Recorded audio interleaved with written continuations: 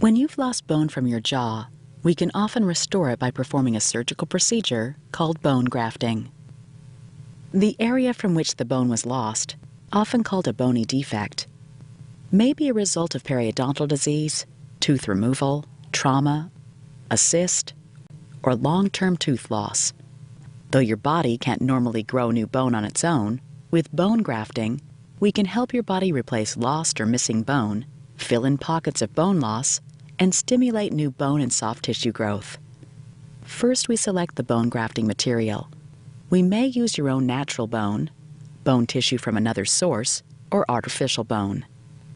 To place the bone graft, we begin by making sure the area is completely numb, and then we gently separate the gums from the bone or tooth.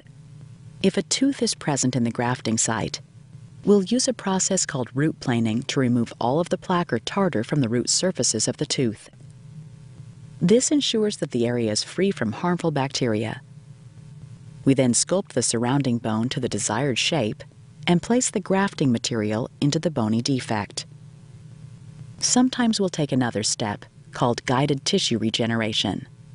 In this procedure, a special membrane is placed over the graft site to prevent unwanted tissue from growing into the graft site and to enhance normal bone growth.